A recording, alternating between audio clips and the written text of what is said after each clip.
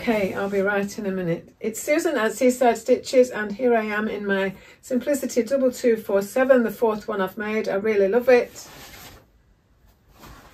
And welcome to my channel. We are looking at, this is a Friday, so it's going to be a Friday sew. So I just wanted to pop on really, because just to bring you up with my week, or to start that process, and also to remind you about the Sew Yellow for Endo. Now my vlog as part of the tour isn't until the 25th, but I would like to just remind you that your makes need to be in tomorrow, the 23rd. It's the 22nd today as I'm speaking to you. So the 23rd, the Saturday, the 23rd. But Jess has done an amazing job this year, as usual, and I'll be on Monday on the 25th. And really it's kind of a roundup. I will be sharing my make on Instagram tomorrow with the hashtag Sew Yellow for Endo and tagging in at So What If I Sew. And I hope to see, as she said, let's turn Instagram yellow on the 23rd. So I do hope that works. And yes, there's an event tomorrow where there is a party at Sew Me Sunshine, and there are tickets for that, and I think they're all sold, but they may not be. But the main thing about the challenge is that you donate at least £1 if you possibly can, and I think you have to donate £1. And if you can afford more, it's amazing, because it's going to the endometriosis, may even be called Endo UK, I'm not sure, but it's the charity that supports the research into endometriosis. And I'm not going into the details of all that, it's just kind of a reminder for that. Just a quick update that I am working well on my, I've got to check the camera on. Okay, so just a very slight adjustment of the position of where I'm stood. Anyway, I've checked the camera, and all I wanted to say was really, my information at this point isn't any use, so please just look back. Either go on to Jess's YouTube channel or her Instagram and just check out all the details. But there are loads of vloggers. There's a history of vloggers for this month, so please just check them if you've not watched any of the videos. And after I think if we all check the Instagram lives that she has done about endometriosis, I think you may be really quite inspired at the amount of work that she puts in, and the amount of information you will receive from watching those lives. So I'll move on from that now, and yeah, thank you for listening to that bit. I just want to say that I am well on my way with my So Frugal makes. My ideas, there's been some shifting and some changes, and one of my lovely viewers has let me know that I always want to call it the Mandy boat tea, and it's nothing to do with a Mandy or a boat tea. It's the Galaxy tea. That is no longer free pattern. Now I thought I'd checked it, and I thought it was, when I see that the £5 is in quite pale, and I thought, anyway, I checked it as far as checkout, and they still want you to pay £5, so that's not really eligible. I've still managed to print all of it out. I haven't made anything from that anyway, but I did think of working out a cheeky way of using it as an inspiration, and just borrowing the idea of a puff sleeve onto the plantain tea or the Vera top. And I noticed on the instructions on the Galaxy tea on the website that they insert the sleeve on the flat, even though it's got gathers in. Now I've never done that before, so that's another thing for me to try out. So you still place it on the flat, between your across here, imagine it all flat, and then just place your gathers between the notches. And I just thought, well, that's simple enough, isn't it? I do like to put an inset sleeve in normally, but if we're looking at time and rushing a little bit, then that's a possibility. So anyway, I'm so pleased that I had so many views and so many subscribers from doing the So Frugal. Thank you ever so much if you're one of those. If you're not and you would still like to subscribe, I'd be really pleased about it. I'm so pleased also that I finished my dress. I really love it. I mean, it's just so uplifting. It was sunny earlier, and I thought I might be able to get a photograph, but it's been too cold really, so I didn't do that. and I just thought I may be able to fit in a vlog, because what I've been doing today is related to what I did a couple of weeks ago. So a couple of weeks ago, since I spoke to you last, because I recorded my video the week before it went out, my So Frugal video. So since then, there's kind of been a couple of weeks to catch up on, and I went to a sewing social at the Sewing Institute at Lytham, and it's a lovely atmosphere, and it's yeah, the two and third person run it. They are trained adult ed teachers, so you get a really kind of thoughtful experience from them, because it's not kind of, it's a very enabling atmosphere. But we're not, on a social, we're not there to be taught, but they potter about and ask if there's anything and where we're up to and show interest and all that kind of thing. So it's lovely. And in talking to Lucy, she was saying that they were doing, in relation to something else, she said they were doing I want to call it shearing, because that's what I grew up with, knowing it was shearing. But I'm not sheep shearing, it's shirring. So there is a shirring workshop for tomorrow, a full day.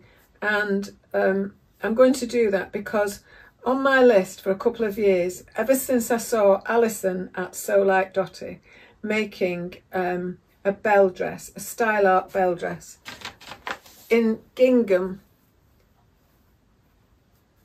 all different ginghams. Now she used a proper cotton gingham. After I'd been inspired by what she'd done, it actually made my eyes smile tears when I saw how lovely she looked in it. She was making it partly for a toile to do the Belle Dress, but for a special occasion where she'd won an award for her Slimming World group, and she was going to this event, and she showed us that she wore that, and she made two others, I think, from the same pattern. But the way she'd put together the gingham, I was just so inspired, and I thought, I want to do that. And at that point I didn't have the pattern, and the next time we went on holiday, we went to Weymouth, and I cruised the fabric shops until I found somewhere where they had different coloured ginghams, and I bought 1 metre of each. But it's only poly cotton mine. So, but I'm using it as a toile. And she also made one. It was in the most beautiful fabric from Felicity Fabrics as part of their as one of their ambassador bloggers. So she'd made a blog and a vlog about her making the style art Belle Dress in that fabric, and it is absolutely superb. And it's on the back of that video that I did say to her, I'm finally getting that pattern, and I did get it. I'll see if I can remember. I will put a link to her vlog where she is in the one that she made out of the Felicity Fabrics fabric, because it is stunning, as is this one. So they say that imitation is the sincerest form of flattery. Well, that's what I'm going to do. I'm going to imitate you, Alison, if you're out there, and thank you for your inspiration. So also I was going to take the pattern to cut out to the sewing social, the Northwest Sewing Social, run by Christine at Gemini Stitches, and I was going to take that, and the day before I'd spotted that she'd got a premiere ready, a video premiered ready to go on that Wednesday morning, where her and Sam at Sequin Girly Creates had done a dual kind of, not exactly a battle of the style art Belle Dress, but they'd both done it, and just the same thing on 2 different bodies, and just to see, and in different fabrics, and to see what that experience was like. So then I realised, well, I don't want to cut it out yet. I want to wait until I've watched their vlog to see what it throws up about anything I could learn from the pattern before I decide to cut into it. So today I've cut the actual paper pattern out, and I'm all ready to go with it. And the reason I've done that is because it has shirring on the sleeve and on the back, the waistband at the back. And I just wanted to get that not exactly perfected, but sort of under my belt, so that I could go at this quite confidently, really. So I think I've kind of done my research, but obviously because of this fit issue I don't want to make it in the fabric that I want it to be in forever, as long as forever is in terms of making it a make for ourselves with fabric. You know what that's like. So I know that I could titivate this one and make it look right enough for whatever I want it to look like. But I'm just aware that this is not a longevity dress, given that it's in polycotton and that it may not fit me. So it's fine to risk, because the whole thing of that was less than £25. And there is another one, a navy blue, that I've discarded for now. So, and also I thought it would be a bit of jiggery-pokery trickery that I could follow a line. But I won't need to, will I? When I've done this course, I'll be fine with it. So there's just the advice that you can use a free pattern, you can do something self-drafted, but to get the biggest benefit from doing the course, if you've got something you can produce, even though you need to do it, you may want to do a bit before the session or a bit to take home and finish it. It's a productive way of learning, isn't it? So that's what's on my mind. Now, I'm trying to think, there was something else I was going to mention. Oh, I did buy some baby cord. I don't think I've told you about that. I bought some baby cord. It's black with a little pink button. I've just got it. Very soft. It's almost just like brushed cotton rather than actually needle cord. Yeah, baby needle cord. It's more of a baby cord. You can hardly feel the ridges in it, but they are there. Now, if you're a bit eagle-eyed, you might realise that this doesn't look really like a waistcoat, because that's what it was meant to look like. But then I decided I'd rather have a go at the Bakerloo collar, not the dress, not the top, just the collar, because I want to make something from the base of the blouse or the dress where this will fit on, to make a dress that would fit me, that would suit me better. I don't like the oversized dresses. I don't like a big gathered at the waist dress. And I know the Belle Dress has some gathers, but it's not what I want really. So I loved this when I twirled it, and I learned quite a bit from it. So anyway, I took this to the Sewing Social to cut it. I came back with it, not really done anything with it. I'm just useless there. I'm just so, it's a beautiful place. There's some lovely people. But when I walk in, I can't concentrate. I think driving for an hour and a quarter and then not quite getting my bearings and walking into a room full of people and then sorting out my stuff. And anyway, the mistake I made, my fabric isn't that wide. Well, it's that wide, but it's not wide enough to get the full frill piece out without a join.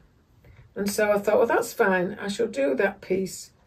And I've got my, not raglans, selvages to cut off, but I can do that piece and then measure what I need extra. And then it should still be able to, if I can match the pattern a bit, it should be fine, just folded when it's pleated. I don't think it'd be too bad.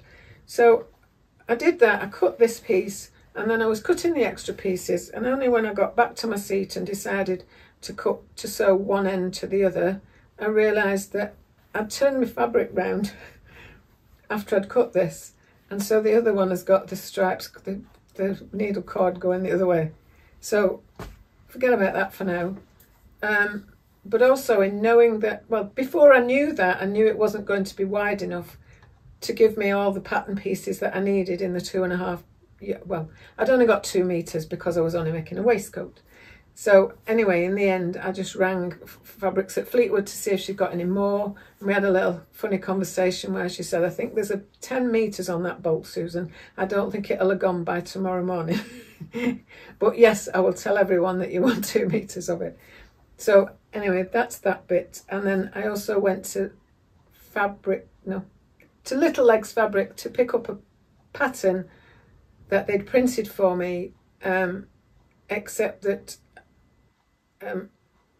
it must have been the projector file. It doesn't really matter. So let's forget all about little fabrics. We'll not bother with that. I'll cut that bit out. So yes, so we had a lovely ride to Morecambe the week before, Alan and I, and we went.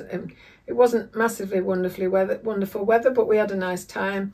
We love Morecambe, and looking out over the estuary and over to the mountains, it's beautiful. And on the way back, we called up my sister's, and we met her little grandson that is now 3, but we've not met him before, and different circumstances have meant that it wasn't always possible to be there when he was there and all that. Anyway, he's staying with them more full time now, so it was just lovely. We took some books that the boys no longer want and need. Now they're, I don't know, 8 and 10.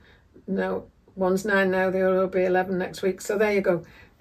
So he just loved them, and it was so sweet. And then he did have us, there was lava on the ground. Pick your feet up, pick your feet up. So we had to do the lava, and then we got rid of the lava. They had to pull the plug out and the lava ran away. But then the snakes came. It was just awesome. We really had a lovely time. And then the bag was on the floor that I'd taken all these books in, and he went, take your bag home. You could take your bag home. So anyway, it was really lovely, and it just did make us miss our own grandchildren though. We're talking about catching up with her other grandchildren, of which she has many, and it was lovely, and we had a really nice chat with her and her husband, because he's often working away and we don't always see him. So that was lovely. And then this morning I rang my other sister, who is usually off on a Friday and was off on a Friday, and we did talk about whether we would go over or not to have a chat. But I had my chat, about an hour-long chat on the phone with her, which we haven't done that for ages. And she's the sister who is coming. So Leslie, she's coming with me to the gathering, the A Reet Good Do over in Yorkshire. That's being run by Donna at Size Me Sewing and Sam at Frugalissima, and we're really looking forward to that. I managed to jump on some tickets once Nadia mentioned it. Nadia from Stitch and Style with Nadia, Stitch and Style by Nadia, and she's going, and she'd said about the tickets being on sale, so we've had them, and we had the hotel booked quite early, and I'm really looking forward to it. That's at the end of April. So my social journey, and then went to the sewing social this week, as I said, at Northwest Sewing Social at it's Clayton Moors, and I met another lovely lady that she'd been to one when I'd not been there, and I'd been to some while she's not been there, and so a bit of a shout out there to Pauline, and also a shout out to Shirley, who did let me take her photograph, because she's done it again, and someone, a relative or a friend, has said, oh, I see you sewing now, aren't you? So can you make me this, or can you alter this? And we're trying to teach her to say no. Because lots of people who don't sew just think it's so easy just to run something up, or, oh, well, you'll be able to do this then, won't you? So anyway, she's coming on amazingly well, is Shirley, and she's loving it, and she's booked quite a few more socials. So yes, it's lovely, and it's just a very welcoming setup, and that although we had about 16 or 17 of us this time, it doesn't feel like overpowering or anything. Even though it sounds like I couldn't concentrate. I can't concentrate at the best of times. So I think I've just blurbed on for quite long enough, and I want to get this edited as far as I can, possibly to get it out tonight, but I'm not sure, because, as I say, I've cut out the actual pattern. Ideally, I'd like to, it's 4 o'clock now, I'd like to cut out some of the pieces and just overlock them, so that I can take them and not worry about whether they'll fray or not, and then fiddle about with them. So that's kind of what I'm going to do now, depending on whether I edit or do this first. But anyway, it's lovely to have you with me. Thank you ever so much, and thank you for your lovely comments, and thank you for being patient with me, and thank you for keep coming back. I do really appreciate it. And if I didn't say it before, it's Susan at Seaside Stitches. And if this is a Friday Sews, thank you ever so much, Jen, in Today in Jen's Sewing Room, because it's just such a lovely hashtag where people can find each other, and we can find each other, and other people can find us. And so thank you to Sam and Ruanne for running the Sew Frugal challenge, and thank you to Christine for running the Northwest Sewing Social, and Sharon, who puts up with us all and makes a lovely lunch for everyone. And if there's any, and Lucy and Katie and Joe at the Sewing Institute. So if there's anyone I've forgotten to thank you as well. Bye for now then. I'll see you next week sometime. Bye.